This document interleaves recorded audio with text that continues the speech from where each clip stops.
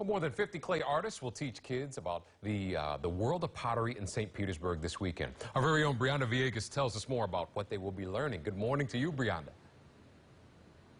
Hi, good morning, David. So yes, that is all happening here at the Morean Center for Clay, and I'm actually here with the director, Valerie Scott Knaus. Thank you so much for joining me this morning. Thank you. Good morning. Good morning. So lots of exciting things happening Absolutely. at the Pottery Fair this weekend, and can you tell me a little bit more about this? What are these? Are little pre-made little pieces for kids to be able to sit down and paint, which is just kind of a fun activity for them. They can also actually make work.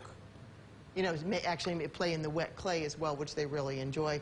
But this is just a great takeaway. Parents kind of frown at us when we hand them a bag of wet clay to go home in their car. You know? So, you know, with the pandemic, you were telling me a little bit about how it's so important to do hands-on activities. Absolutely. Yeah, can you explain what the goal is for this event going on this weekend? We decided, folks are so nervous about being inside, we thought, wow, we've got all this great space. Let's have an outdoor makers market and have an activity center for kids, and then grown-ups too. You can actually sit down at the potter's wheel if you'd like and try and make some work.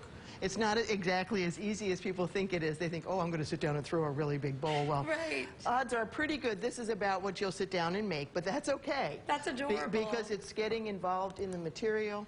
And I joke all the time that clay is far cheaper than psychiatry, because you have to sit down and focus to make the work, and it takes away all the anxiety of this current time. Yeah, so we actually have a really unique piece right here. So this is kind of like what kids can try to make, right? We'll do a lot of this in our summer camp program, just making just wonderful little vessels. Be as creative as you can. Great. Well, thank you You're so welcome. much, Valerie. Thank you. Super exciting things happening this weekend. So the Pottery Fair will actually be outdoors, and that will be this Saturday from 10 to 3 p.m. I'm Brianna Villegas, 8 on your side. And Brianna, that's so cool how they have, you know, so many things for different people, adults and kids alike. That is pretty special. Yes, thank you so much, David. Yeah, good seeing you. Let's check in with